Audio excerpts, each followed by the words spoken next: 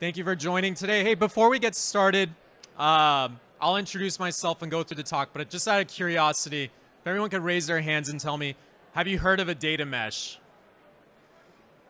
Okay, great. A lot of you probably attended Zhamak Dehghani's keynote this morning.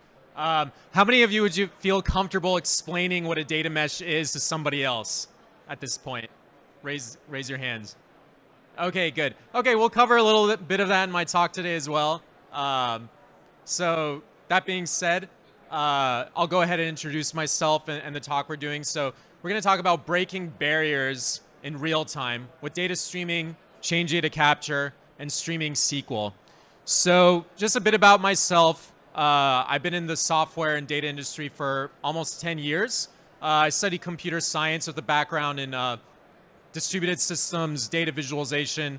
Those have always been my areas of passion. I don't know if any of you worked with Hadoop or distributed file systems or D3.js or any of that fun stuff, but that's where I got my original programming chops. I work at a company called Striim, and I also run a podcast called What's New in Data that's available on Spotify, Apple Podcasts, where we bring on a lot of data practitioners to talk about latest trends. So before I get into my talk, I want to cover the macro of business intelligence pipelines. So traditionally, pipelines used to run in on-premise systems. Maybe some of your pipelines still do run in on-premise, but essentially, a lot of them were bottlenecked by hard resources, such as what you have in your data center, the servers that you've already procured, physical space that you have in your data center.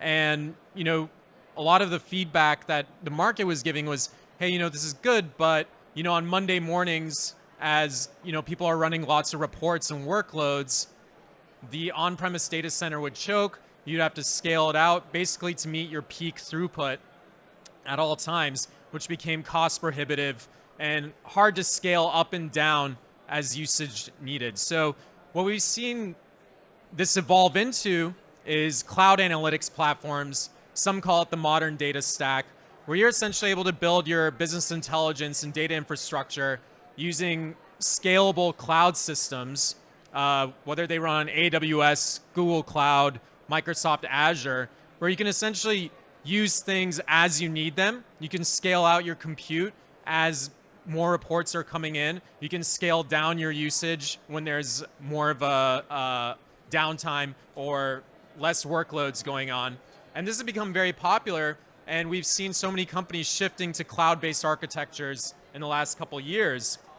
Now, this hasn't come without any problems. People are now talking about what's called the data swamp, or how it's being phrased by a few companies and data practitioners such as Chad Sanderson, where essentially companies are sending a lot of data to the cloud, but the business value, the modeling, the latency of the target systems, those things haven't been figured out up front, and therefore there's waste, there's unused data, there's superfluous compute, superfluous spend, and this is a side effect of the ELT dilemma.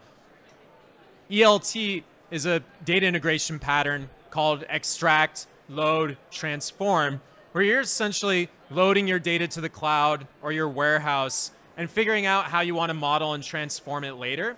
It does, help you bootstrap your cloud analytics systems faster, but at the same time, it does create some waste in terms of knowing how you want to model your data and what type of workloads you want to run. So, these are the types of things that teams need to think about up front. What is the data model that I'm serving to my business users, whether it's in reporting use cases or reverse ETL or operationalized analytics? What's the latency tolerance of my target systems, right? So data warehouses will have ingest throughput issues compared to streaming and messaging systems. Cloud databases will also have some bottlenecks in terms of how fast they can ingest data in the cloud. And these are all technical challenges, right? So really, what we want to encourage everyone to do in the data industry is shift your thinking to data products. It's data as a product intentionally designed for business use cases. Data as a product with the goals of your end users in mind. So your actual end users and business stakeholders, the people who are running the reports, people consuming the reports, work backwards from their use cases and build your data infrastructure to meet their actual requirements. So let's take a logical view of building data products. And this ties into some of the discussions around data mesh, data fabric. I'll get into some of those definitions in a second. But essentially, the logical view is, hey, being able to take data off your business and operational applications, loading them through a streaming system, and then finally, when they go into a cloud data warehouse, a cloud database, a message bus like Kafka or AWS Kinesis, now you're feeding this data into business domains. So this ties into the principles of data mesh, where you are thinking about your data in the context of the domains that are consuming it. So a few patterns here with data streaming and data integration, where you're able to take data off your data sources, which are operational applications, your mission critical database, your CRM like Salesforce, your ERP systems, and you just stream that data to the cloud. And when I say stream it to the cloud, it could be something as sophisticated as a model in a data warehouse. It could be something as simple as just putting it into S3 or some type of object storage. And then once that data is there, you can build applications later once the data is already in the cloud. But when you are streaming it, you are reducing the latency. Here's a second pattern, which is streaming analytics, where as data is captured from the operational systems, you're able to actually model it, transform it into the analytical view in real time in an incremental fashion as data is coming in. And you're able to deliver that data to the analytics consumers in real time in the analytics ready format. Now, taking this one step further, the third streaming pattern, which is actionable intelligence. Some of you may have heard of this as reverse ETL, where you're loading data into the analytical systems, using those models to essentially trigger workflows back to the CRM, back to the ERP system. An example of which would be, hey, let's take raw data from our operational systems, our website activity, and let's generate a smart MQL score, a smart marketing lead score. Load that data back into Salesforce as a lead. And we've seen this confirmed by, the interesting news this week, which was Snowflake and Salesforce partnering on bidirectional data movement. So lots of momentum, lots of interest in this specific data pattern in the industry. So one of the advantages of streaming pipelines, especially in the context of Striim, I'll get into what Striim is being able to deploy it as a fully managed service, being able to self-deploy it in the cloud, or run it on premises. This is the architectural, logical view of Generation 3, which is real-time data products. So real-time data products is the idea of taking this data, whether it's in a database, in a CRM, or any of these systems on the left, transforming and modeling the data in flight, ready for analytics use cases, not copying data, right? So using data efficiently, using streaming SQL pipelines, combined with change data capture to capture the data in real time. Finally, loading the data into a cloud system, whether it's a warehouse, object storage, a database, SQL or NoSQL, and then feeding that back into systems of consumption, such as your reports, right? Whether you're using Power BI, Tableau, ThoughtSpot. This could be as simple as your weekly reports, reducing the latency and data freshness of getting the data in the reports, so your business stakeholders always have trust that the data is in real time or near real time, or feeding this operational analytical data back into systems like CRMs, Dynamics, Salesforce, a Slack channel where people can actually action the data. So I'm going to walk through this in the context of a Fortune 500 retail company that wanted to build a decentralized data analytics infrastructure where they have one source of data, but they have many consumers of the data with different use cases. And in this case, it's retail, but this is horizontal in that it can be applied to any industry, where essentially I'm taking operational data and I'm feeding it to n number of consumers who all have different use cases for it. So, and when I say use cases, I mean the actual data model, the format of the data, the freshness of the data, the way that it's materialized in the target systems, and we'll get into that. Another part of the requirement that's very interesting is the concept of data contracts. So the problem is schemas and objects and operational systems can change at any time, right? The engineering teams or the ops teams that run them don't want to have to go to the analytics team and tell them every time that the schemas are changing. Teams need to be more nimble than that. However, what you can do is implement data contracts, which can at least alert when you have a schema that violates your analytics pipelines. Tell your consumers to either change the analytics pipelines to adhere to the new schema, or if the schema adheres to the contract, you're able to propagate that schema change automatically to your analytics systems. An example being, you're doing change data capture off of a Postgres database, or it could be an Oracle database. Someone changes a schema there by altering a column or adding a table. If it adheres to your data contract, you can just apply that same DDL statement to your target data warehouse. Now, if the schema change will break your analytics, then you want to alert your teams either in Slack or some sort of other operational system where you can tell your data engineers, hey, this schema change, the analytics pipelines can't handle this type of schema change. Stop your pipelines, fix it, bring it back online. So that's another interesting concept that many others are starting to implement. So prerequisites. So you can build out this use case in Striim Cloud. Striim Cloud is now available in European regions, both UK and West Europe and North Europe. And it also runs natively on top of Kafka, which we fully manage. A similar parallel stack you could do this with is the Debezium Kafka KSQL stack. But in this case, we're running it through what our customer did, which is our fully managed service running on Striim.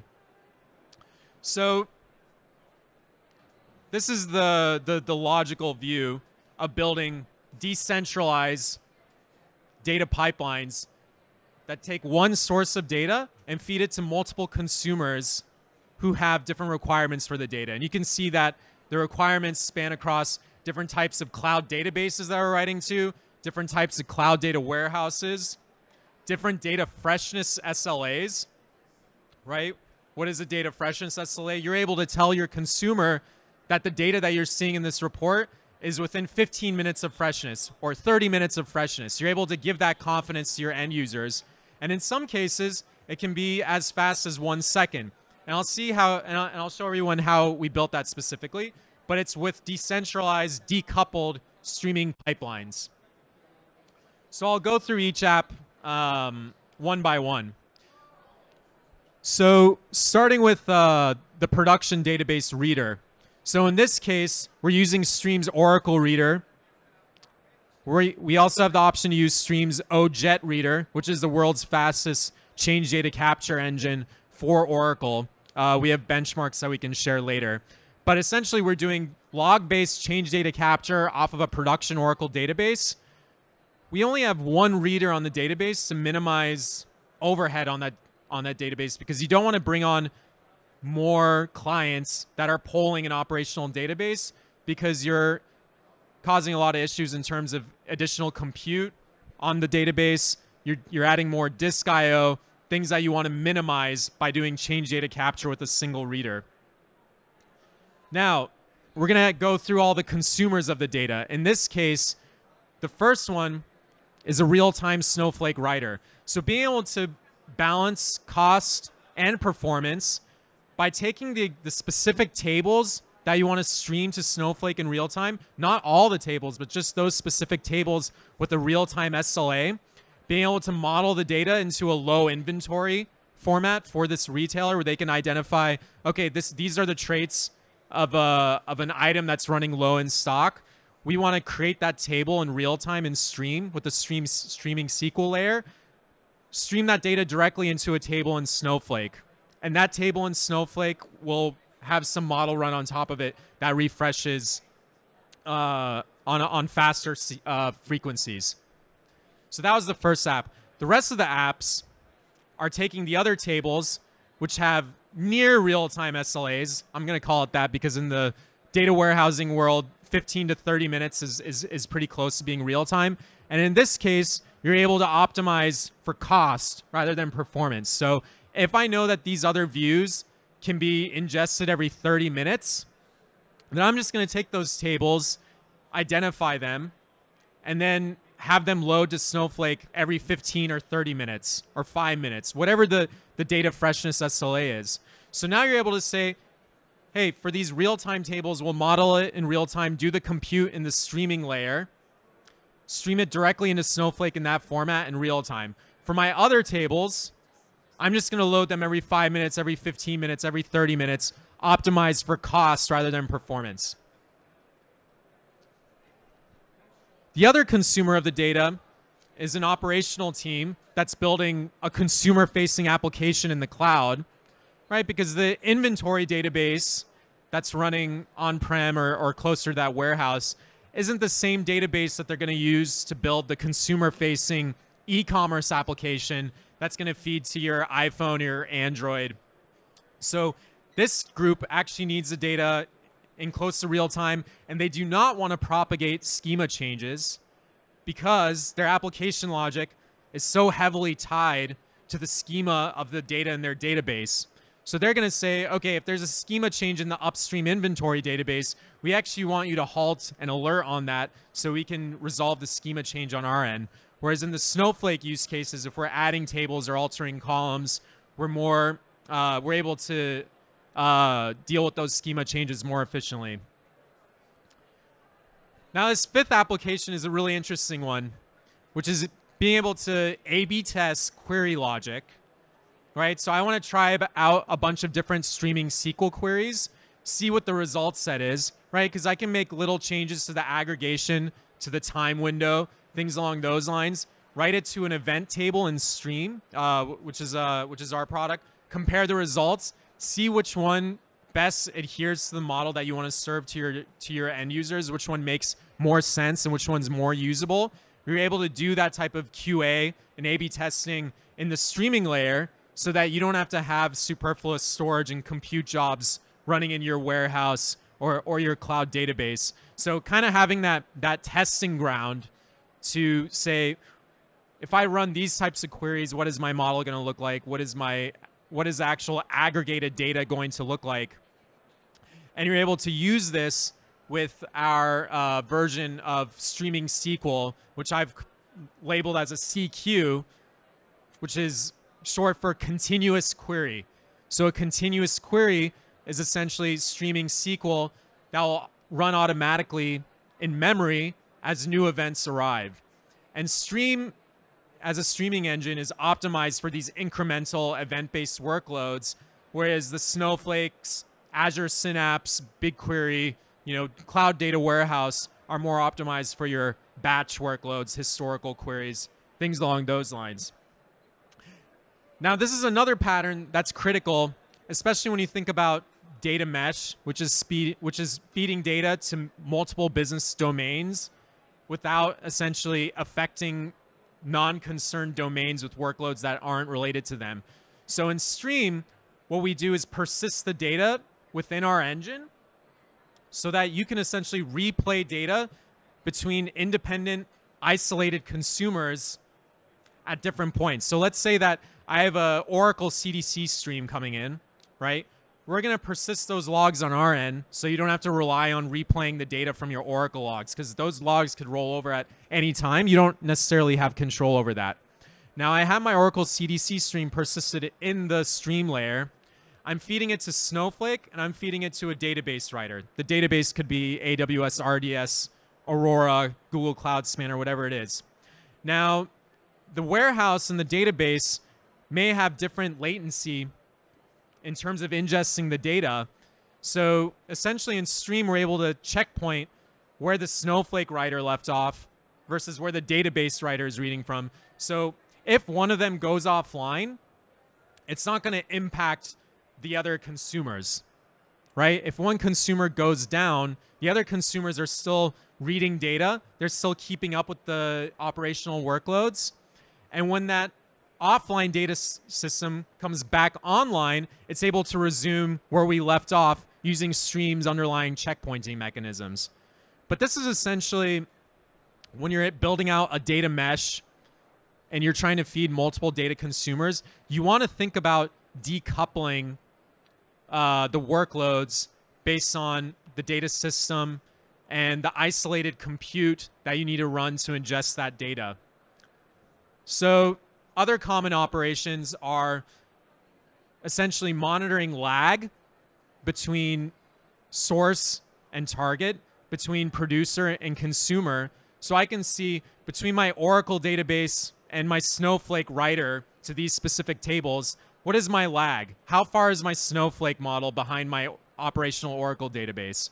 Or, being able to say for these specific tables in my database writer or my Kafka queue, what's the lag there? So even on an independent, isolated basis, being able to monitor lag across these systems. So for each consumer, you're able to tell them very quickly, hey, are we meeting your data freshness SLA or not? And you're able to catch those types of issues faster. Also being able to add more tables on the fly with what we call CDDL, which stands for common DDLs, such as adding tables, simple alter columns. If it's simple enough, we should be able to automatically propagate that to consumers that can handle it, right? And this comes back to the concept of data contracts.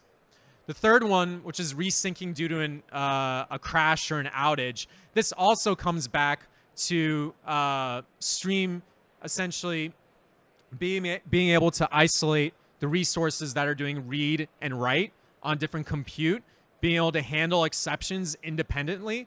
So one consumer going down doesn't bring down the others. And then when I am reconciling from a failed or a crash state due to systems going offline, that operation is also completely isolated from the consumers that have been online the whole time.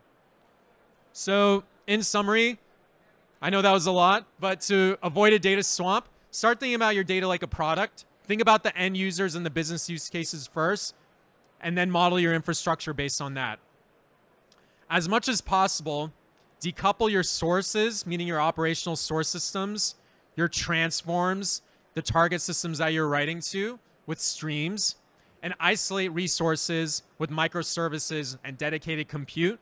This will also help you deliver the principles that Zhamak Dehghani was talking about this morning in our data mesh keynote, which does allow you to essentially adhere and serve all your business stakeholders independently with your own decentralized data infrastructure. Thank you very much, everyone, for attending today. I hope it was useful for you. I write about data all the time on my LinkedIn and on my Twitter, so follow me there. Also follow our podcast. We have lots of data practitioners, Seattle data guy, Bruno Aziza from Google, lots of great guests in the past, and we're going to continue having great guests in the future. If you want to be a guest, come talk to me. I'm always happy to talk to data practitioners about the latest, greatest things that they built, cool things that are actually working for them in the real world. And that's what the podcast is all about. It's called What's New in Data. We have these coasters at your seats with the QR code for the podcast and more resources where you can learn more. Great. Well, thank you, everybody. Enjoy the rest of the show.